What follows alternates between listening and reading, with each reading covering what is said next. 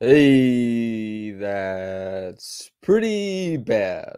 Raptors lose 140 to 123. The last home game of the season. I'm not going to see these guys until exit interviews on like Monday. The Raptors, a 17-point loss without Emmanuel quickly, without Scotty, without Jakob. I mean, this was probably to be expected. The Pacers, while they have kind of like been coughing and they've had a tough time of things lately relative to, let's say, their talent level. They don't play a bunch of defense.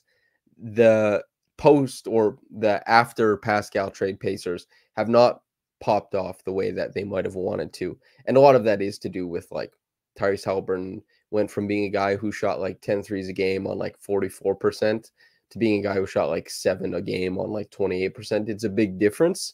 But my goodness, the offense popped off in this one. And the Raptors, I mean, they did well enough to score against a bad defense in Indiana. They didn't do well to defend against them. Obi Toppin just beating guys up the court, getting dunks in transition. Obi Toppin, keeper plays, dribbling directly into the paint to get dunks. It is what it is. They're not going to win against this Pacers team. Although I did like some of the performances, and really maybe more so than any other player. Credit to Javon Freeman Liberty for setting the tone in this game, and I think popping off. Like he had 16 points in the first half, maybe, right? And he finishes with a career high. After the game, asked, does that mean something to you? He finishes 20 points, 8 boards, 1 assist, which is kind of the hang up that has been going on with Javon, I guess, is like the Raptors and the Raptors 905 trying to get him to take steps as a playmaker. And, it hasn't really gone well. Certainly, we don't have a lot of tape at the NBA level to say it, whether it's, we've seen good stuff here or not. There's not been much. But at the 905 level as well, there's just not a lot there. And so he scored the ball and he scored it well. And he did so on difficult shots, knifing into the lane, getting to the bucket, and putting the Raptors out to like an early lead.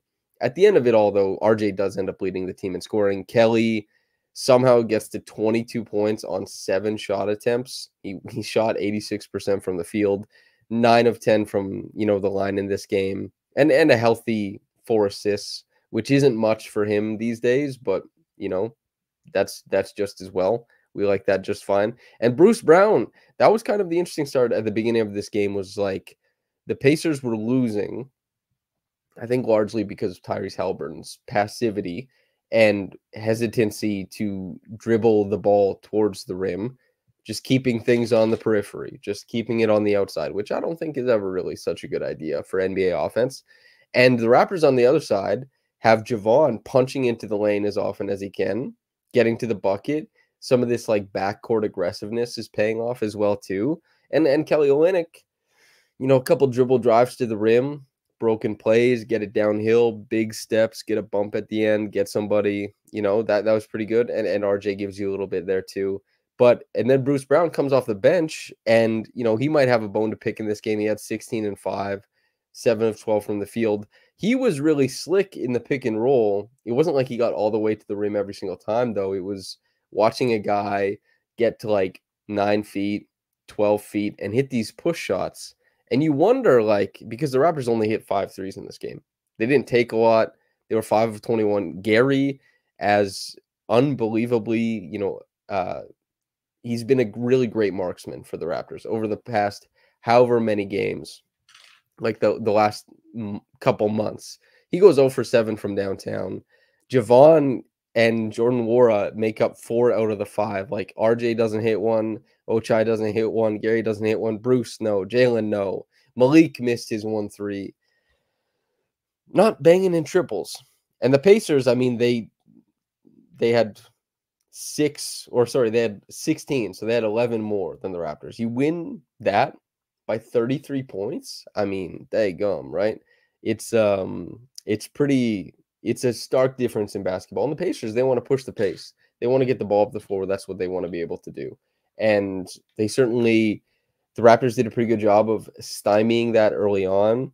You wondered when, a term I hear a lot when I listen to like Blue Jays talk, and it could be whoever. It could be Julia and Show, or it could be Kevin Barker and Jeff Blair, or it could, maybe Blake on the odd occasion. But Show always used this worm beginning to turn. That's the saying he uses to describe like something coming around. And so I wondered, when will the worm begin to turn for Indiana? Because they are a much better team. By the end of the game, that was really apparent. And to watch this team initially kicking and screaming and just like trying to stay afloat against the Raptors via TJ McConnell dribble drives and these short midi pull-ups. I was like, what the hell is going on here? In their starting lineup, Pascal had 6 points and basically nobody else had any points in the first however long of the game. I was wondering, okay, when is this going to turn on? And it did, with Tyrese hit a couple threes off the bounce. It was nice to see. Credit to him. Still 3 for 8 is a little bit tame, but he gets to the line for 10 free throw attempts in this game, and he also he makes 7 shots inside the arc. And some of that is in, he's really great pushing the ball out to the wings, out to the corner in transition. The floor can kind of open up. We've seen that happening more and more often for point guards and lead ball handlers in transition since the advent of the Warriors and the corner triple in transition, or even above the break 3 in transition being so dangerous. A lot more guys can walk it to the rim. I remember the watershed moment for that was in the finals. Kevin Durant ran, I think it was a 3-on-1. They didn't take away the rim. He went and dunked it. I was like, this is a huge change in basketball. This is crazy. So there was a little bit of that for Albert, but some of it is just him taking the lane that's available to him. And the Raptors, I don't think they had the facility to switch across the top of everything. The Pacers, to their credit, are very quick at getting into the next action. Okay, move the ball on, get into something, make it work. And so they turned it downhill often enough. I mean, Tyrese finishes with 35 and 5 in this game. Pascal 16, 9 and 3. He only took 10 shots. Miles Turner 16, 4 and 1. He only took 10 shots. Nembhard 8 points on 7 shots. Obi Toppin at 23 points. Ben Shepherd was awesome. Also got a great picture of him today. He went to go dunk in the warm-ups, and so I got a really good picture of him hanging on the rim. But he had a really great game today. On defense and on offense, a little bit, 11 points on 12 shots, nothing to write home about. But you like to see some volume from him. The Pacers needed it. He hit some timely threes as well. Did well enough for himself there. And then also on top of that, like TJ McConnell can at times be, my God, like the straw that stirs the drink in a way that is really, really interesting, in a way that I have a tough time comprehending, because I've talked about this directly to Pacers fans, I guess technically Pacers personnel, and also to anybody who will listen to me talk about TJ McConnell. The way he plays basketball confounds me. It's like a witch cast a spell on him. A magic user cast a spell on him so that he was not allowed to shoot threes. And honestly, in this game, he did make his 1-3 out of the corner, but it's just the way he pushes and drives downhill repeatedly. It's impressive, but sometimes it's just like, man, it would be a lot easier if you could just hit this shot in front of you. And he did hit the one that he got in this game. But yeah, Obi popping off for like 23 points, 6 boards, 2 assists. It was a good game. Pascal even defensively got to hang around and hunt some blocks in this one. But the Raptors in this game, I think, got a really fun performance from Javon. I think they got a really gritty performance from Bruce Brown, getting into that short mid-range shot-making bag. And, Jordan Cash, he hit some shots before he had the knee buckle. And after the game, he told the team, like, I'm good. But they obviously have to test him, see what's going on there. I thought Kelly played awesome, not defensively. The boards are always a problem for this team. They will forever be a problem for this team until more of the size reintroduces itself to the lineup. And, Ochai, who we have a listener question that we'll get to for that, but RJ kind of pushing for half-court creation throughout the game, waiting patiently for driving lanes to open up and see if he can work his way in and worm to the bucket. And he did on occasion. Thunderous punch of a dunk towards the end of the game there. But yeah, we'll focus on Ochai. He was 0 for 6 in this game, 0 for 2 from 3, left a couple layups on the rim. From Trash Clips, we have, quote, Ochai was shooting 40% from three in his last year at Kansas. Do you think he's having mechanics issues, or is he just not good enough up against NBA defenders? End quote. Okay, so Darko was asked this question in the press conference afterwards, and he said that Ochai's shot looks really good in practice and that they're trying to like work it up to game speed. Now, when he came out of the draft, Ochai was one of the most accomplished amateur shooters in the world. He was banging triples at Kansas. I, in my untrained eye, or trained only insofar as people know me as an analyst, whether you think I'm good or bad, put your stock where you want. I see his jumper as kind of inconsistent in its motion, in its repeatability, and also in the arc that he shoots the ball at. That's a lot of variables that he has to correct. The thing like with Scotty, who the arc on his jumper can change quite rapidly, the thing with him is like, even if he has a knack of just getting the ball close. And we see that manifest in his touch around the rim, where he's a fantastic finisher, his hook shots, the mid-range. Like he's been able to get his shooting to, a very respectable place, even as it dipped towards the end of the season.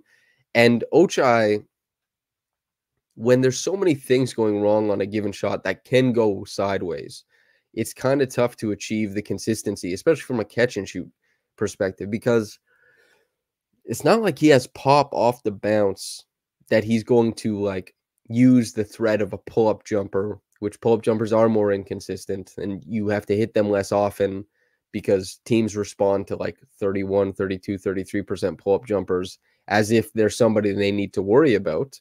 Fred VanVleet is a great case study for this. He's hung around like 32, 33, 34%, and teams still, that pull-up jumper is pretty uncomfortable for them, for defenses to allow. And Ochai is just a guy we're looking at from a catch and shoots perspective. He doesn't have it, man. He just has not shot the ball well at all. And it is pretty disheartening because that's what you saw some of the defense and you wonder, like, this should be able to track. And I know somebody asked about or had commented that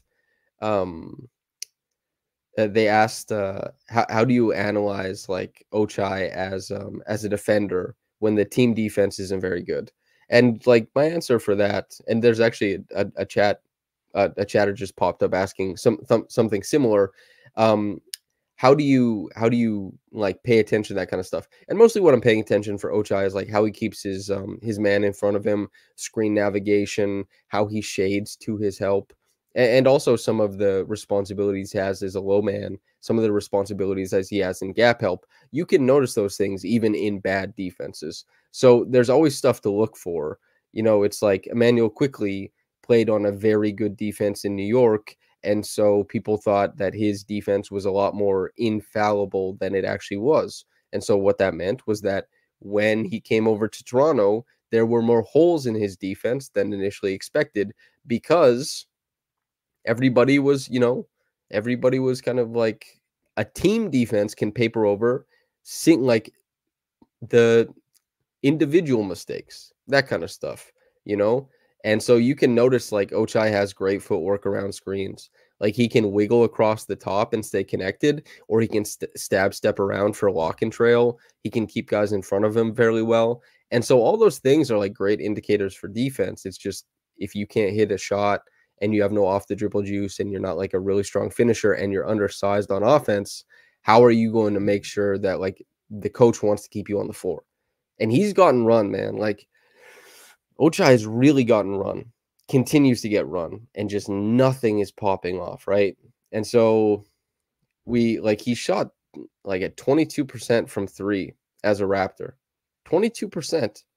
He shot like 38% overall as a Raptor. This is really bad stuff.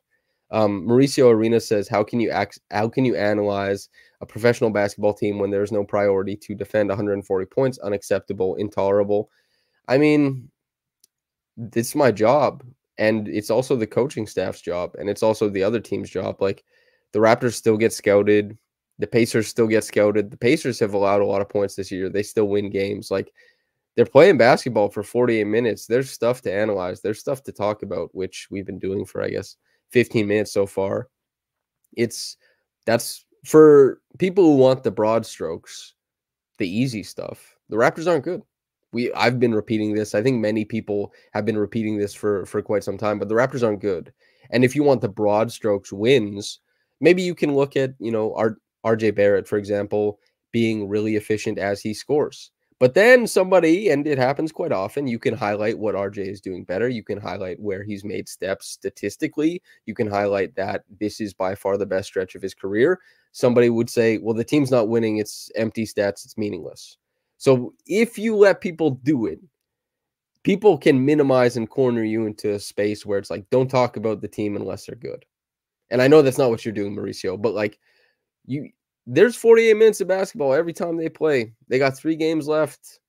We got 144 minutes left. A sprint until this thing is over, You also add, Mauricio Arena says, DFA every scrub, G League players, including Ochai, Wara, Kelly, bunch of bums. Kelly signed that extension, so definitely not him. And Ochai will have 1 more year at the very least. Now I can't speak to the how much Masai likes Ochai, but he did like him enough to target him in a trade. He probably likes him more than I do as a player. And Wara, I think his return to the Raptors next season is dependent on what happens with Gary, or the Raptors have a bag to throw at not Malik Williams, but another Malik, a Monk. I guess we'll see what happens. But I think Wara is a guy who probably is on the back burner. And Kelly will be around. It's Jay Kennedy Carter says, no, Caitlin, question mark. It's because the Raptors, the last time we did it, it was in Indiana. The game before that, it was in Toronto, but I was in Mexico. We're able to do the podcast right after the game. It's really late right now. It's midnight. And so this was the one podcast where that Caitlin and I can't do it. But we will be doing lots of stuff together in the short-term future. But yeah, it's midnight. Caitlin, not everybody wants to podcast at midnight with me. It's ridiculous that I'm here anyways, right? It's and thank you to everybody for tuning in and listening at this point, because it's late hoop stock, and especially with me, not necessarily the broad strokes. It can be, niche, can be all that kind of stuff. Speaking of, Coco says Samson and Javon film session when. Yeah, I wonder if Javon, what happens with him over the course of the summer and all that kind of stuff. But I wonder if I might be able to set something up for Summer League. That might be interesting. Although nothing is really set in stone with this roster. There's a lot of stuff that could move, a lot of stuff that could shake between, the draft lottery, even Bruce Brown, a guy who's on the docket for 22 million or 21 million. I can't remember. He could just not have his contract renewed. They could just say the team option, no. Or they might be able to find let's say a contender that flamed out or needed a guy like Bruce in the rotation during the upcoming playoffs. And they might be able to say ooh, well, we're looking at, we can't really add a guy like Bruce as far as in free agency. We're not going to see him there, or we want to make sure we can get him, and we want to use the cap space that we don't have to trade for him at the draft. You can do something like that. Although we don't really know what's going to happen with that. We don't really know. There's a lot of variables that can just change. And that's the thing. Mauricio, I don't necessarily agree with the framing. Obviously we're a little bit different in that sense. The bums talk and all that kind of stuff. But you're correct to identify that the Raptors aren't married to many players on the roster right now. And the roster is comprised of many players who may very well move on, be traded, all this kind of stuff, because the Raptors this season are a very bad team. Very bad. Not good. You're not supposed to be married to players that play bad basketball, or you don't think have the ability to have a big ceiling in the long term or provide impact in the short term. And so Kelly would be an example of a guy who there isn't ceiling long term, but there's impact in the short term, and he helps facilitate the type of basketball that the Raptors want to play. There's value there. He's also a really well-liked player, that kind of stuff. A guy like, for example, Grady, impact in the gutter. They're losing his minutes. He's losing a lot of stuff defensively. He's not yet consistent enough offensively and has been like overtaxed with what he needs to do. So he's in the short term is like the impact terrible. But long term, for me, I can really see it. I can see, the roots of Grady's game. I can see that there's a really good player there. So it's worth it. A lot of these guys, for the fan and for the front office, a lot of the players on the Raptors are probably not able to find themselves in either of those camps. And so that creates a roster that may have a lot of turnover. And some guys may dodge that. Jalen McDaniels, just because of that extra year of $4 million, he might be able to like dodge because there isn't ceiling there and there isn't short-term impact there. He might get, he might get away with it. But not everyone on the team will. Not everybody. That won't be the case for everybody. We'll see a lot of roster changes, but we got 3 more games. We got some minutes before we get there, so I guess we'll see. By the way, did I say 144? It'd be 132. Wait, what the hell am I talking about? It'll be 144. Yeah.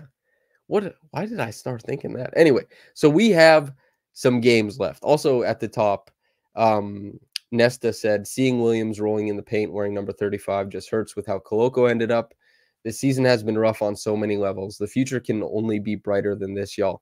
I mean, man, isn't that the truth? You have like Pascal Siakam. People will probably some people would fight tooth and nail for him to be a franchise legend, and some people will fight tooth and nail for him to not be considered one, right? But he's in the conversation. He's a monumental figure in the franchise, I think. OG Anunoby, while not quite the same level, huge. Fred, huge. Fred left before the season. OG and Pascal left during the season. The team has radically changed. It got so much worse. All of that stuff happened. Okay? Jonte Porter is still being investigated for illegally betting on his own games. Or sorry, fucking around with the bets around his own games. That's what he's being investigated for. Christian Koloko has a unique health situation that not only puts him in a difficult position with his NBA career, but puts his life in a difficult position to some degree. And I thought Christian was great. There's a reason that's the reason last year I want to sit down with him, because he was really interesting on defense. I want to watch film with him. I wanted to learn what he was thinking. So we did. I liked his game a lot. That happened. We got a million different things going on. We got Scotty left the court, and then they said they talked to him about it. And then Scotty said they didn't talk to me about it. And then it was just murky stuff going on. Half the fan base hates the coach, all this kind of stuff. It has been, I speak of, we were walking out of the media section after the game today, and these little kids, they started heckling Darko. They said, "Nice win, Coach Darko." They're heckling him. I couldn't believe it. I mean, it's funny. It's harmless, right? But yeah, it's not been a successful year. They raised the ticket prices in spite of all this. They said, you'll pay more. What are we thinking? It's been tough, man. Tough season. Coco says, all the beloved's gone. Yeah. Phoenix Plays E says, speaking of OG, how much do you think he would have taken the load off of Kawhi if he didn't have to get that appendix surgery? Oh, I mean, OG was maybe marginally more dependable than Norman Powell. And Norm got run. And Fred got run when Fred was playing terribly. But it could have happened quite easily that OG would have fallen out of the rotation that year. The Raptors were stupid deep. Really stupid deep. And if OG just wasn't really on one, it might not really have been there. And as far as I don't know, taking the load off of Kawhi in the playoff run, I mean, hypothetically, yes, some, but OG would have had to be leapfrogging a lot of guys. like a lot of guys that he might not have been ready to leapfrog at that point in time. Of course, he had a great year the next year. I loved watching OG that year, but the seas kind of parted for him to assume the role, the Kawhi role. He and Pascal kind of split it, and what is it? There was like, it's that Moneyball thing. We'll recreate him in the aggregate, that type of year. Phoenix Play Z says his rookie year he was phenomenal regardless of that LeBronto series. Yeah, but different formation of a team as well. But yeah, I just think like was he going to leapfrog Serge? Probably not. Was he going to leapfrog Norm? Yes, in some lineups. Was he going to leapfrog Fred? Maybe in some lineups, but he wasn't leapfrogging Danny.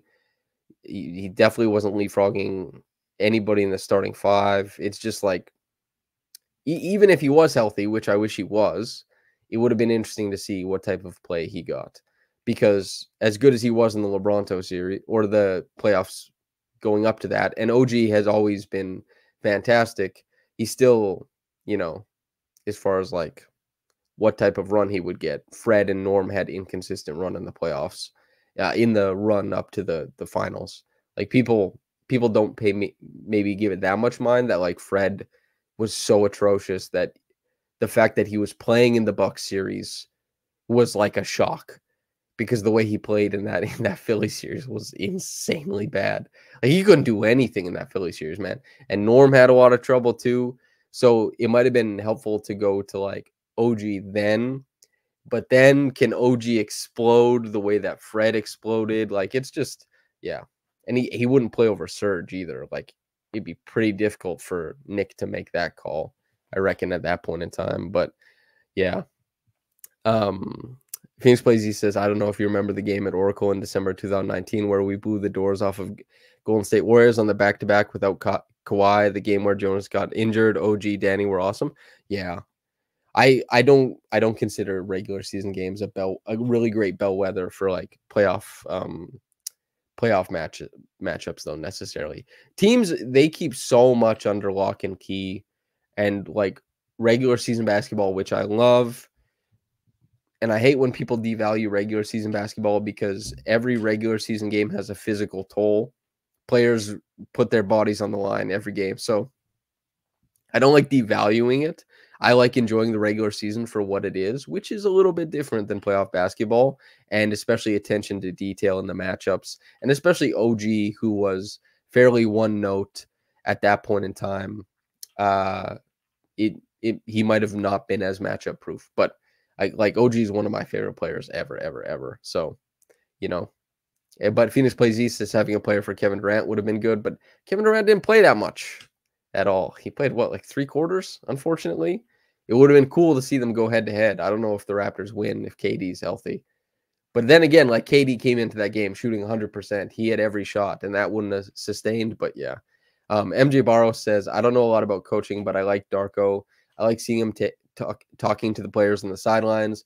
I remember him kneeling in front of a sitting and defeated GTJ after a bad run and lifting him up. Yeah, that was the question I asked Darko last game, because I noticed that Darko was trying to call a play and then quickly was trying to run a play, and then Gary was stuck in the corner and Gary wasn't doing anything, and everybody responded like Gary did the wrong thing. And then Emmanuel just ran a regular like cross screen pick and roll and went to the free throw line, and Gary came over to Darko, and Darko gave him a pep talk, give him a slap on the ass, get him out of here. And then so I asked them, like, what were you guys talking about? And they were just talking about like matchups they're trying to identify and that kind of stuff. Darko is well liked, and I think that he is able to convey that kind of stuff.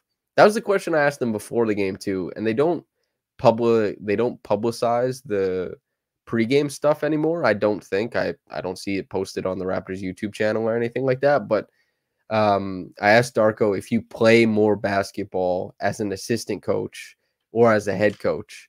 And he said you play more as an assistant coach, and that like when he first started playing basketball in the NBA, when he was with the Spurs as an assistant, another guy came up to him and said, like, you got to like keep yourself in shape. You're going to need new shoes. Like you need to be able to defend in these actions and kind of like move through all this kind of stuff. And so, he went through a bit of a metamorphosis as a guy who helped players while being out there on the court. And he said he was really excited for the summer where he gets to do a lot of camps and he gets to do like a lot of international basketball stuff where he gets to go and, run through a lot of drills and get out and like start doing screening, hitting guys with passes, really being on the court and working on that kind of stuff. He mentioned that there's a lot less of that as a head coach because of all the additional things you have to worry about and plan for and game planning and all that kind of stuff. But yeah, I like Darko. I know a lot of people are thinking in terms of wins and losses, and I know people see some ugly scores, but man, I think it is a coach's job to facilitate the roster that he or she has. Like, that's what I think about. And I think rosters win games more than anything. And it's a really special coach to be able to override roster and to do something where, like, you're greater than the sum of your parts. And Darko has not made the Raptors greater than the sum of their parts. I don't think that's been the case whatsoever. But I think that's for mid-tier teams that become good teams, and I think that's good teams that become great teams.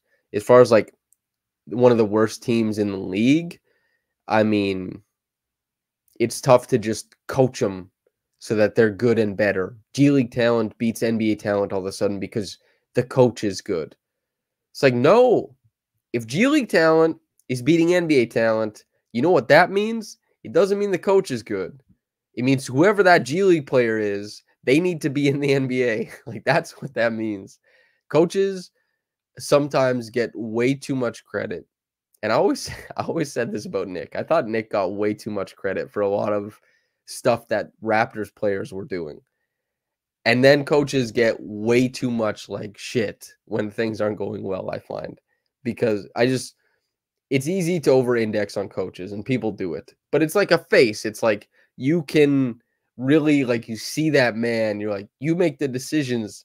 Listen here, make better decisions. And if you ask like many people to explain why they think the coach is bad, if somebody's really into the weeds, they'll probably give you like lineup data and say like, oh, they need to be playing like X and Y lineups because they're like a +6 over like 212 possessions or something.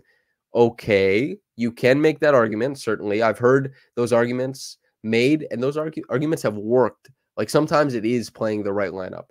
Sometimes they're just like, well, the team's losing and they don't play good defense. Why doesn't he make them play good defense? It's like, I don't know, dog. He's not out on the court. I see what scheme they're playing. You can't yell at guys until they're good at defense when they're G League players or like all of them below average players over the course of like 4 and 7 and 11 years in the NBA. You can't just yell guys into good defense. It's tough. And then like some could be, if you're really into the weeds, like I had a really awesome conversation with a guy. His name is Bowser2Bowser. He's like a really great X's and O's guy on Twitter, and now does a podcast with Evan Gualberto where they break down game film and all that kind of stuff, which I think is like a really great resource. And the first episode was great, and I'm looking forward to more. But it's called Ready to Diagram, by the way. And he was talking about very specific actions, and we were talking about like the Raptors running more pick and roll with Pascal Siakam, but then he was talking about like, well, if Pascal's here, who is the big, and do you have a big man who can draw the tag? Because if you want to run blade action out of the corner, you have to draw a tag. And if you don't draw a tag, well, then blade action won't work because they'll just switch across it. Like, you can get super, super specific.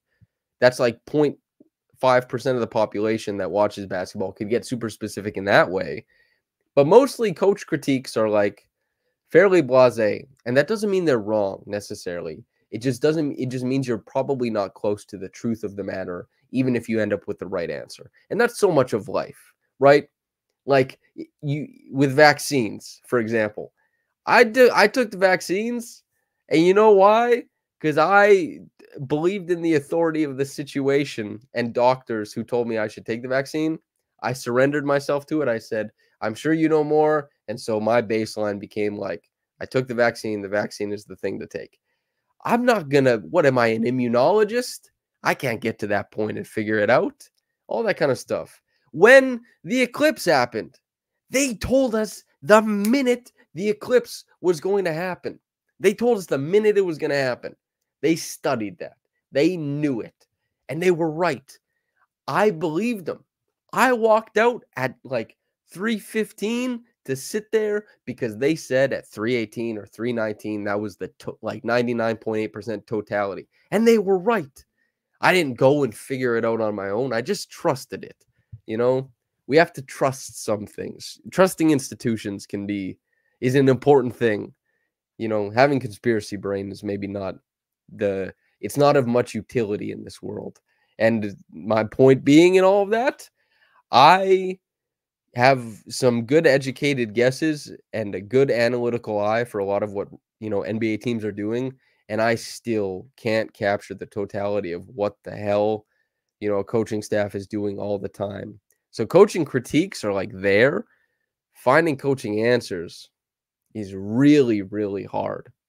Like if you were there on the sideline, you're watching your team get blown the hell out. Somebody says, how do you make this work? And you see a guy playing defense and he's losing his matchup, and you look around and you don't see anybody who can win that matchup. And then you say, okay, we're going to send a blitz to that matchup. But they have another player who flashes middle and play makes great against 4-on-3 situations. You say, well, we don't have it. We're going to have to make up for it elsewhere. We're going to have to try and score 123 points and hope they don't score 140. It's tough, man. It's tough. And of course, there are better coaches in the NBA than Darko. Darko, he says he has lots to learn, and he certainly does. First year, rookie, all that kind of stuff. And other coaches would find answers earlier, would find answers, before they go back to the tape, all that kind of stuff for the next day. Some coaches are better at that. Some coaches are better at unlocking like a certain play style. That's kind of what Nick Nurse is known for, right? He wanted to like add super juice to what Embiid was doing, and Embiid certainly had it. Crazy, crazy year for Embiid until he got injured, but now he's back. All that kind of stuff. Derek K says, were you confused with how Darko played Boucher? Yes, I was. I talked about that quite a bit at the time before Boucher got injured, but it seemed like the Raptors, Darko is a member of the Raptors decision makers. He pulls the lever, but there's someone who is telling him what lever should be pulled. Sometimes front office has explicit directions for a coach. Sometimes that kind of stuff happens.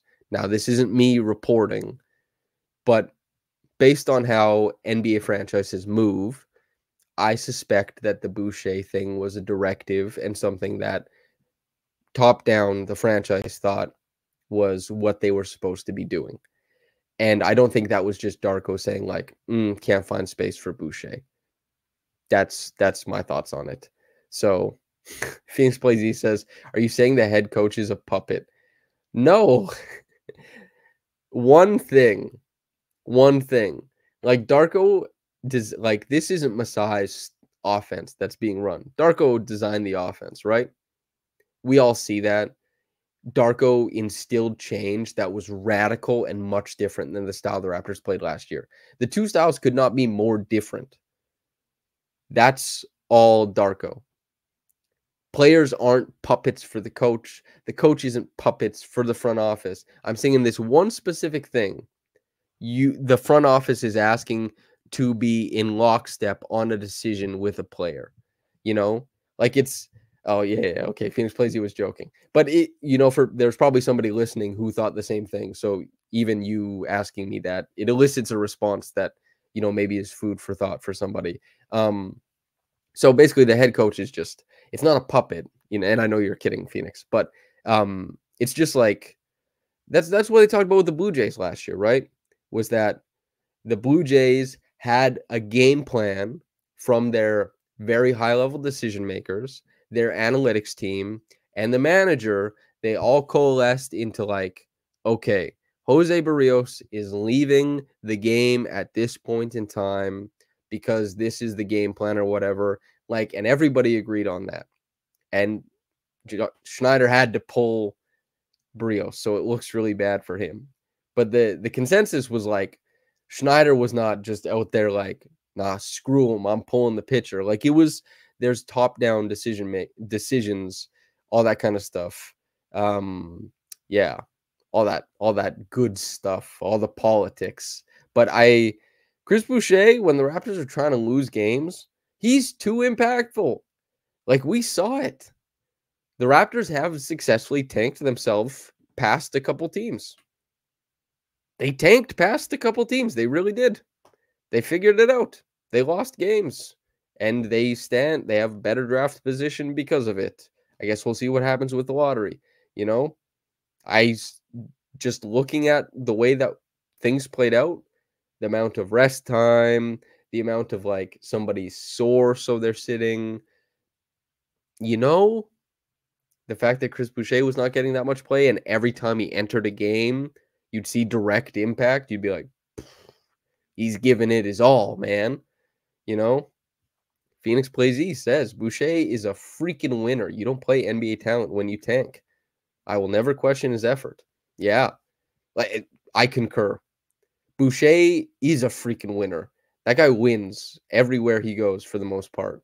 Maybe not as much with this recent iteration of the Raptors, but Chris, he kills himself out on the floor, man. He gives his body to the game. He gives his life to the game. It's commendable, but it makes it harder to tank. Coco says, when is the lottery?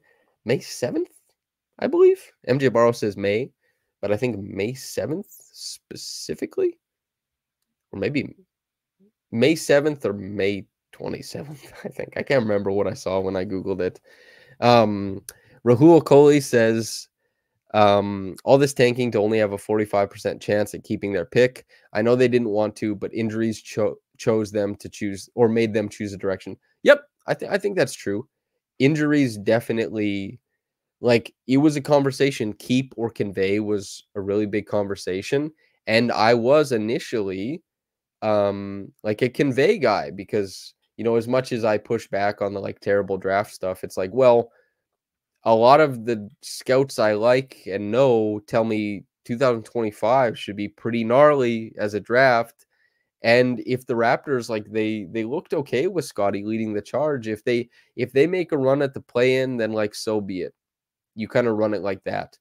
But the Raptors, like, injuries chose this direction, but they leaned even harder into it, I think, is kind of what I'd like to say about that. But yeah, you're definitely onto something, Rahul. And yeah, like 45% is not a great shot at keeping it. But I mean, they put themselves in this position. Even if they played, everybody all the time, they still have their injuries that they get. Yeah. I mean, what are they, like 8th or 7th instead of 6th? We're splitting hairs, really, Phoenix says Samson placed a bet on who's going to rep us at the lottery. A front office member, coach, or do you think it ends up being one of our players? I feel like it'll be Scotty. Like, the NBA loves having Scotty at stuff. They really like having Scotty at stuff. And Scotty is like, he's a showman, big time. He's a very entertaining young man. And the NBA likes him. They've brought him to stuff before. There's a lot of stuff like that. I feel like it could be Scotty who goes there. He's kind of like he's like an instant vibes guy, right? You can see him on the bench all the time. He shows up to places, big smile, big kid, goofy guy, always capable of making people laugh. Like, he's a big personality. I wonder if it's Scotty. But yeah, I think that's probably where I'll leave it. Solar Tier says 50 watching, hit the like. Yeah, a late night podcast. I don't know when the next one of these will be. There will be a handsome amount of podcasts in the run up to draft lottery and draft and off-season stuff where we'll talk about like a whole bunch of stuff. So yeah, look forward to more of that, and like a lot of written stuff in the the aftermath of the season where we'll be doing like grades for players and all that good stuff. And then breakdowns, video breakdowns, all that kind of stuff. So yeah, stay tuned. Like the video before you get out of here. Subscribe if you feel so inclined. And yeah, I'll see y'all. Okay, Raptors lose. Tough one. Yeah, that's where we're at. Okay, well, they got into this in the morning or at night. Have a blessed day and goodbye.